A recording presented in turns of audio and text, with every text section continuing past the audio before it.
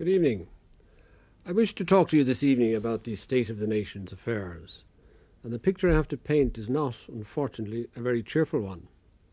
The figures which are just now becoming available to us show one thing very clearly.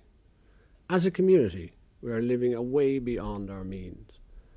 I don't mean that everyone in the community is living too well. Clearly many are not, and have barely enough to get by.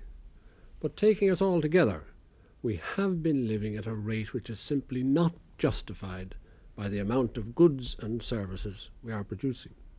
To make up the difference, we have been borrowing enormous amounts of money, borrowing at a rate which just cannot continue. A few simple figures will make this very clear.